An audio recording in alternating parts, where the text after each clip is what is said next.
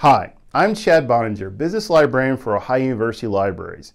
I make business research tutorial videos for my students at Ohio University and beyond. In this video, I'll show you how to analyze sports fans and consumers in your local market. We'll use a database called SimplyAnalytics to find this information. If you're not affiliated with Ohio University, check with your local library for access, as this is a subscription database. To find information about the local sports market, including sports fans and consumers, as well as demographic and economic information for the area, we'll use a database called SimplyAnalytics. Now, when you first arrive at the database, you have the opportunity to create an account. I would definitely encourage you to create an account because it will save what you're working on last time. So the next time you log in, you'll be presented with the same content that you were working on before. For Ohio University students, simply use your Ohio email address and then whatever password you want when you create your account. I'll go ahead and sign in. And when I sign in, it actually takes me to what I was working on last time, which is actually the setup for this video tutorial. Here we see what I was last working on, which is a crosstab of Atlanta sports fans with some demographic data as well as some restaurant consumer information. We're going to build something similar to this report. If you look at the top of the page, you'll notice that we're using the Nielsen Scarborough crosstabs data set.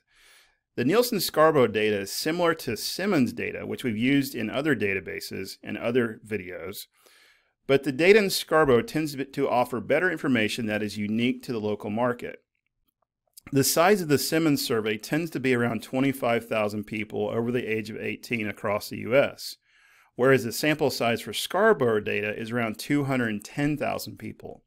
Because the sample size for Scarborough data is so much larger, this allows us to get some really granular information at the local level and find information for variables that are unique and specific to local markets. We're going to be able to use this information to get some great detailed information about sports fans in the local market. For the purposes of this video, I want to start fresh with a blank slate, so I'm going to click on New Project. Now typically I would add a location here, but you don't necessarily have to do that for the Nielsen Scarborough crosstab data. We'll select location on another page. I'm just going to click Next, and I'm just going to click Create Project without seed variables. This takes us to this blank page here where we get a new view, and we're going to scroll all the way down to the bottom right and select the Scarborough crosstab table and click on the Create button. On this page is where we can select a DMA to work with. The DMA stands for Designated Market Area, and typically this is a city and the surrounding area, and usually it's associated with the television broadcast area. In SimplyAnalytics, there are a little bit over 140 DMAs in this list to choose from. For my example, I'm going to choose Atlanta, Georgia. And we're going to use Atlanta, Georgia to better understand the professional sports teams in the area.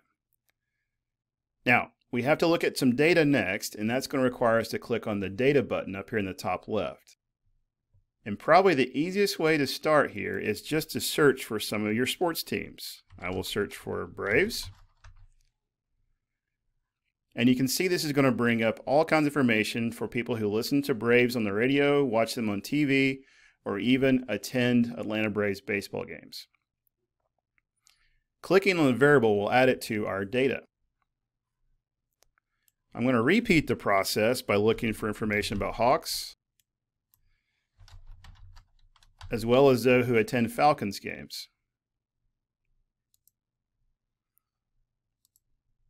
So now that we have our sports teams covered here, let's add some demographic data. This time, instead of searching, I'm just going to go over here and click on the buttons and browse by variable.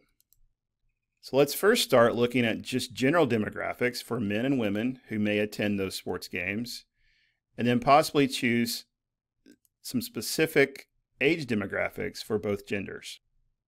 You'll notice here on this page, you have the option to associate the variables with either a column or a row. My personal preference is actually to put the sports teams at the top and then put the demographics on the left-hand side as rows. Once you're satisfied with how you have it set up, you can click Done to display your crosstab. In addition to the demographic information here, we can also add additional consumer information, which is very useful if you're working on a sports sponsorship project.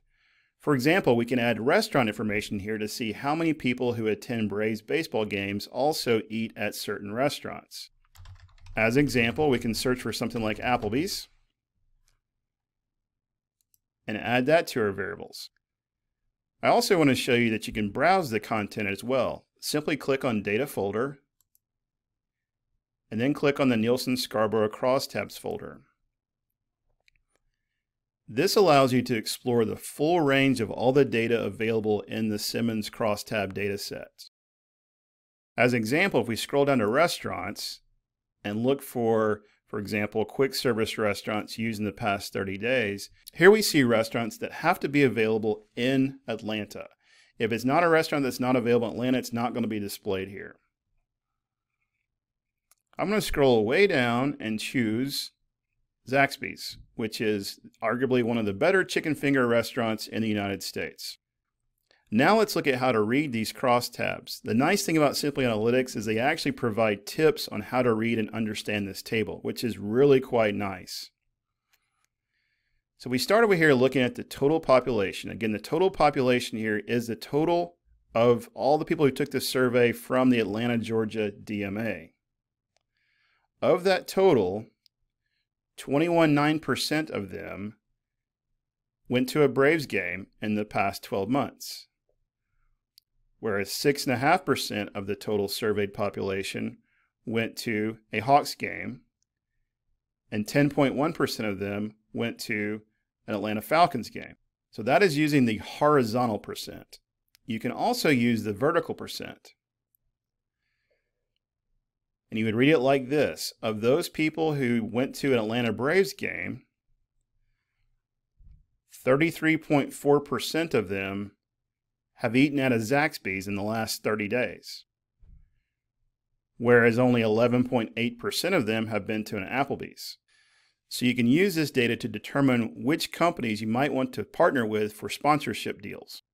If we look at the cell display option at the top left-hand corner of the page, you'll see we're currently looking at the vertical percent, index, and horizontal percent.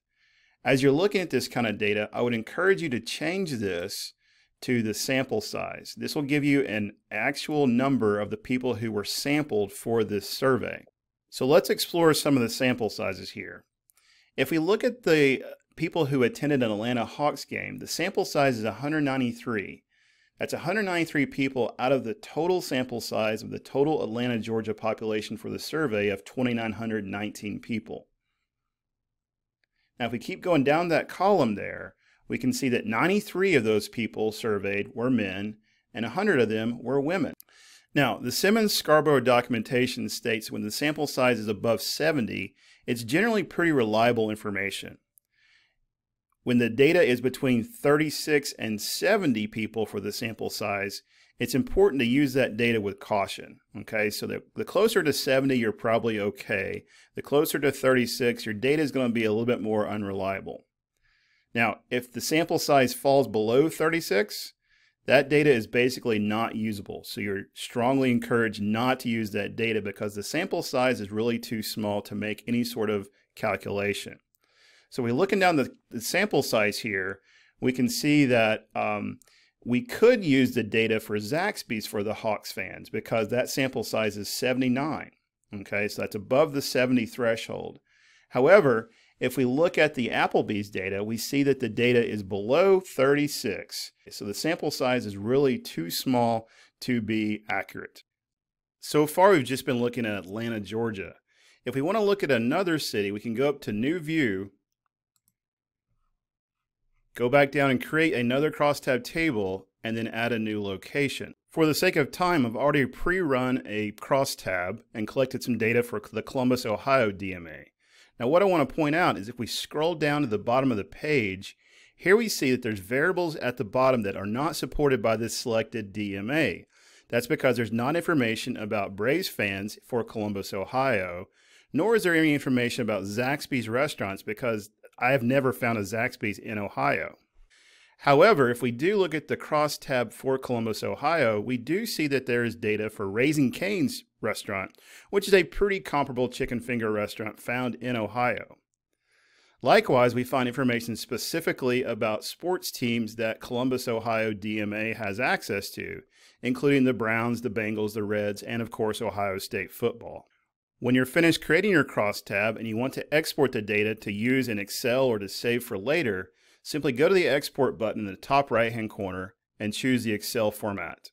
The data that you export contains an Excel file that has both the percent view as well as the sample size view. You'll want to use both views to determine if you can use the data and how you might apply it to your particular project.